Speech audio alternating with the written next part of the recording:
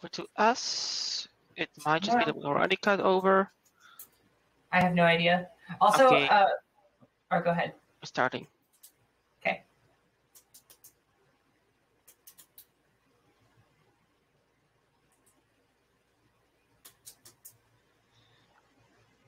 Okay, we are currently live. So first of all, welcome back.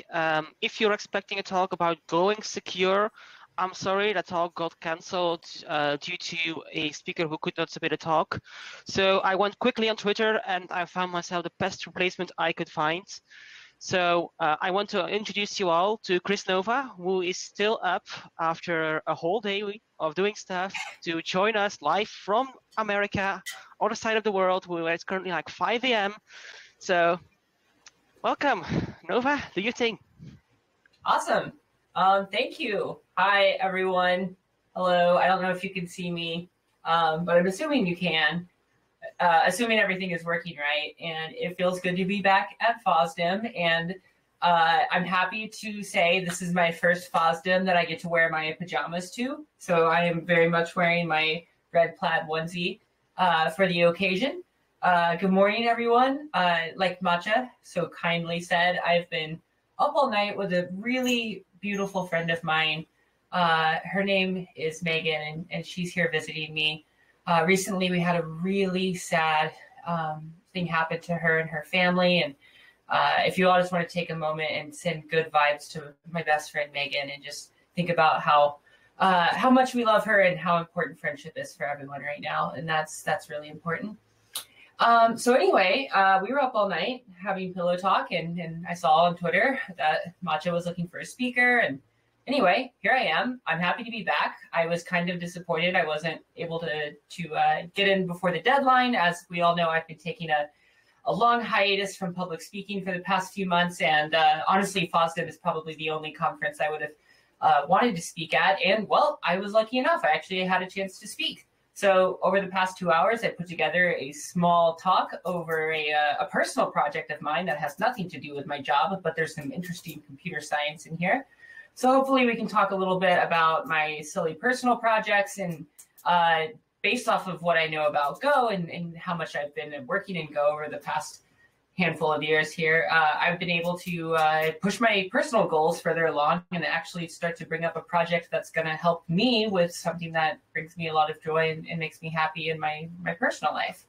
So that's what we're going to be talking about, and I'll share a little bit more about how you can get involved if you're interested, and hopefully at the end of this, if at the very least, if all you walk away with is just the understanding of a really cool open source project that I really like so far, then I will feel like I've been successful in my short 30 minutes that we have here today. So good morning. If you have questions, feel free to drop them in the chat. Y'all can't see this, but I do have my IRC client pulled up on another monitor. So I'm in the FOSDEM-Go channel in Freenode. I'm at Kris-Nóva. I'm a registered user. If you want to highlight me, I should see it. And if you have questions or just want to say hi, feel free to drop a line in there, and I'll say hi back. So without further ado, let's jump into my talk here. Matcha says IRC and Matrix are linked. So yeah, I think everything you see in the chat in a browser will also match my IRC and vice versa. I'm unsure which one is the source of truth. I'm assuming Matrix has some sort of persistent store, but regardless, here we are. Anyway, yeah, we'll jump into my slides. I have about 7 or 8 slides, and I'll kind of talk through everything. And then I have a demo at the end, and I'll just kind of give like a high-level overview of what I've been working on and how I've been able to kind of get some work done recently, which has been nice because it's kind of kept me busy and occupied while I've been looking for a new place to work and taking some time off to just relax and try to focus on important things in life like my health, my family, people I love. So anyway, let's jump right into it. If you haven't seen one of my talks before, I use very advanced image rendering technology that I ironically wrote in Go, like most things that I write. And this is all available in my public speaking repository, which here in a moment when I start my slides, you'll see in the bottom right corner. So we will run our statically linked binary called oh my god, and we will run that in the directory that we are in, and we'll see that I've already managed to generate a Go error, and we'll keep zooming out until my program is able to parse my slides. And there we go. And ooh, that actually, let's not use this. Let's go to a different terminal here. Try this one. Go public speaking, Dex FOSDEM, and let's try this. And we're almost there, I promise.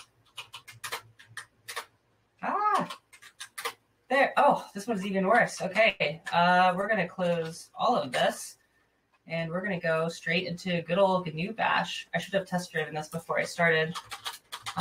So thanks for bearing with me here. Dex FOSDEM 2021. This is my public repo, so all of my FOSDEM talks are here. But this one, here we go. Finally, we have my slides pulled up. This one is where you'll be able to see what we have for this this demo right now. If you want to follow along in plain text, if this is a little hard on your eyes, I understand that it is rendering in smaller font here on my screen. So there is plain text. If you go to github.com/Kris-Nova/public-speaking, which is also written in the bottom right-hand corner, and it looks like Matcha just dropped a link in the chat. It's all plain text, and it uses a really simple markup, so you should be able to follow along quite well. Okay, so let's get to it. We're going to talk about writing a Go client for this application that I found through some research I was doing for a personal photography project called PhotoPrism. PhotoPrism, I had never heard of it until maybe a week or two ago. It's a really successful open source tool, and it's written, majority of it is in Go. There's a JavaScript front end, and you could come here on GitHub, and it's quite impressive. I think it has over 10,000 stars on GitHub, and it ships in a Docker container, and it's basically like a do-it-yourself photo cloud with a really slick and really intuitive UI, and it's all been built on TensorFlow. So you get some really cool metrics out of the images, and it can do some really cool AI things automatically for you. So it's pretty slick, and I'll be showing a demo of it here in a moment, and I'll be talking about how I've been able to interface with it. So how this kind of happened is the story we're going to go on together. So at a high level, hi, if you don't know me, my name is Kris Nóva. I'm an unemployed programmer.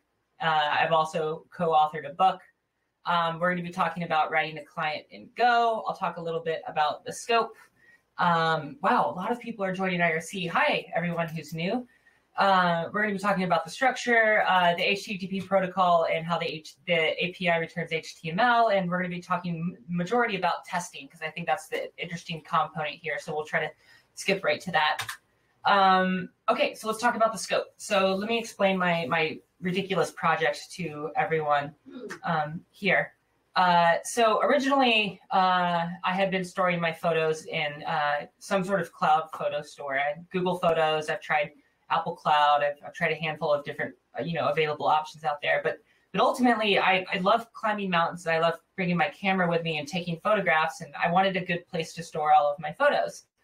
And furthermore, I wanted to be able to access this while I was on the go. I spent a lot of time sleeping and living out of my car while I'm mountain climbing. So being able to upload through like a cell phone connection was important to me.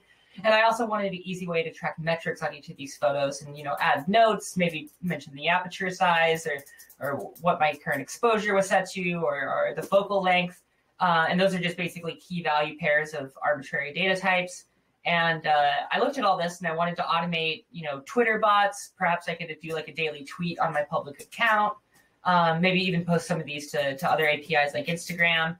And so I knew I wanted a Go client. And after spending some time struggling with the Google Photos API, and there isn't really a good Go client out there right now, I began searching for other alternatives.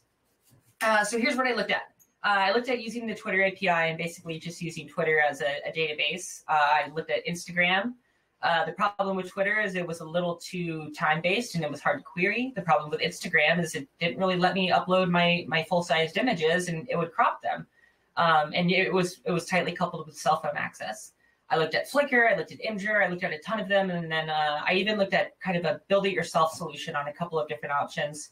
Google Photos worked well because I could share with folks, so I knew I wanted to capture that feature. Dropbox costed money, and I had never used it before, so there would be a learning curve there. GitHub seemed like it would work well, but then I'm married to the Git protocol. And then ultimately, I decided to run it on this ZFS server. I don't know if y'all can see behind me here on this rack behind me. I've got a 6 terabyte RAID 0 ZFS server running on Arch Linux on a 5.10 kernel. And yeah, that's been fun to install, fun to maintain, especially with the kernel modules. And it's working well. I use it in Kubernetes, and it's a reliable, persistent data store that's resiliently set up. And I just call it my homegrown data store here. So that runs on the public internet behind me. I want to be weary of time. So yeah, I looked at PhotoPrism. As I was Googling for clients in Go and photos in Go and photo cloud in Go, ultimately I found this project called PhotoPrism. If you want to check it out, it's github.com/PhotoPrism. The beauty of it is they build everything in a Docker container, which to me automatically meant it was going to be easy to run in Kubernetes, which I'm already running. And you can go and you can read the docs here. Like every time I evaluate a new open source project, I usually start at the main function and start digging into the code that way. I found out it has a web server component all written in Go. It has a UI written in JavaScript, the JavaScript client. And there's an internal Go library that sort of munges the what's on the file system, my ZFS store, and what's in a MySQL or SQLite database that either can run in the container, or in the case of my production server is running just a MySQL, or it's MariaDB running on my server here. Arch for your server. I see you live dangerously. Not only Arch, but a home-rolled kernel on Arch with a lot of my own package management as well. Oh yeah, I live extremely dangerously, and I love it for so many reasons. I should probably just give a whole talk on why I love Arch Linux and why I suggest everybody to use it. Anyway, I digress. And then ultimately it was written in Go. So it was easy for me to read, and I assumed it would be easy for me to consume. I see people are asking a lot of questions. I will do my best to get to them at the end. I'm trying to go quick here, so bear with me. So there was one problem. There was no effing client. So I couldn't really interface with it, but I knew there was an API, so I knew it wasn't going to be impossible for me to reverse engineer this and write it in HTTPS client.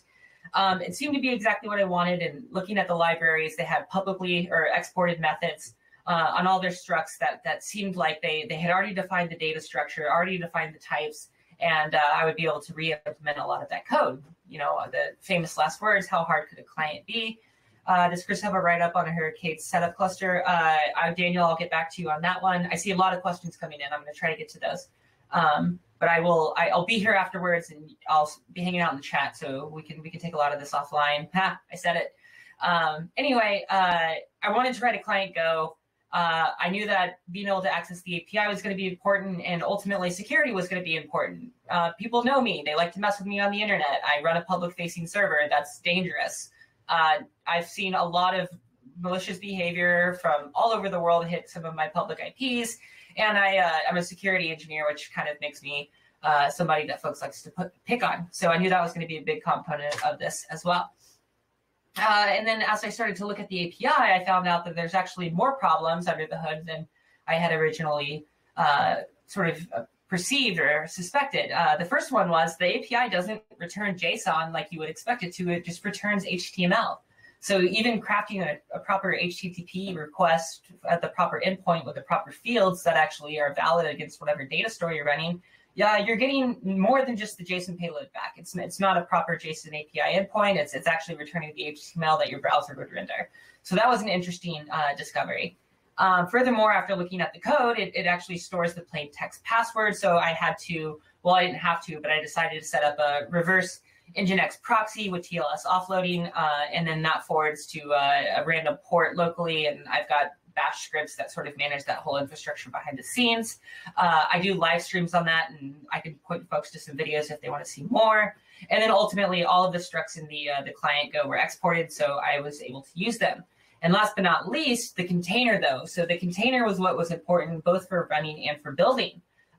If you've never tried to compile against TensorFlow, a lot of the internal libraries are written in C, which means you're doing a lot of CGO. I run Arch Linux, so naturally drift from what the code is expecting in the most recent package in head, was going to be a concern. So being able to build all this and marry myself to those objects that we could link against at compile time were super important to be able to build my code in the container, especially because I wanted to ultimately fork PhotoPrism and make some changes that would be relevant to my use case. Okay, we're going to go over testing, and then we're going to jump right into the demo, and we're about halfway through my talk. So let's talk about testing. So the testing component here is really interesting, and it's not every day I get an example of a real-life use case that I feel like is sort of a picture-perfect use case of what I think of as using Go testing for both integration tests and unit tests in a production-like environment that will exercise the code and the server in its entirety and gives you a really flexible way of running unit tests against a running active database server. So we're not mocking anything. If you've read my book, I hate mocking tests. They absolutely drive me crazy. I want to actually hit an API. I want to send an HTTP request. I want to bombard the server. I want to try to DOS myself. I want to implement race condition testing. Like, I really want to exercise this thing end to end. And we were able to do that using the container runtime and some, I'll say the word clever here, but I'm using that word lightly, using some cleverly engineered solutions on my part. And I do see these questions coming in the chat, and I will get back to those. So the first thing I want to call out is the use of test main, and I'll show concretely what that looks like in a moment. And I want to talk about how I was able to have a persistent store in the GitHub repository. So if you want to replicate my unit tests on your end, all you have to do is check out the client Go, and then you can just run the Docker start, and you'll get photos of me, the API.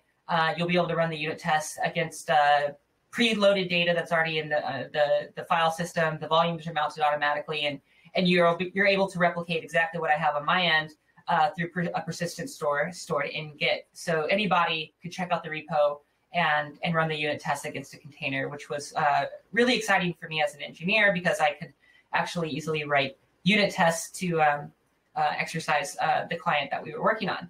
Okay, so I will spend maybe 5 to 7 minutes looking at the UI itself and just kind of giving folks an overview of PhotoPrism, and then we're going to look at my Go code, and then I'll run the unit tests, and you can see how I structured my code, how the tests are set up, and how I was able to version out my client and get this end-to-end test working, and we're actually able to authenticate against the server, and we're able to run some of these unit tests. So let's look at my demo. So I'm going to minimize this. I will show the UI first, which we're running here on port 8081. I'll be taking this down momentarily. And if we go and we look at the code here in github.com/Kris-Nóva/client-go, which book is the anti-mocking one referred to? That would be this book here. I will paste this in the chat there.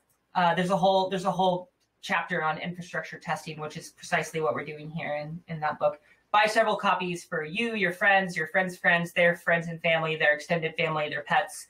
Buy those copies of the book, support O'Reilly Media, and maybe I'll see a few bucks from your purchases, which would be great for me. So anyway, let's look at our sample app here. So this is where all the persistent data is stored. Here in the PhotoPrism app, you can see we have photos, we have originals. We can click on these and actually see that these are photographs of, here's my friend Megan's kitty Missy, who I love, who recently moved on to the giant litter box in the sky, and I love her to pieces. And you can also see that we have some photos of me, and these are all different size, different file names, different encodings. And we're able to exercise our code, and you come into storage, and you're able to see we have our IndexedDB for the SQLite database. We have config, cache. We even have a concept of albums. And the PhotoPrism application is able to bring all this back together at runtime with all of the persistent storage that we have here. And if you come into the sample app and you look at our pcreate command here, you can see here that we are enabling not safe for work uploads, so setting that to true. And you can see that our admin password is of course, Missy. And we're able to go, and here's where we mount all of our persistent volumes, and then we just run the PhotoPrism container, the latest version of it.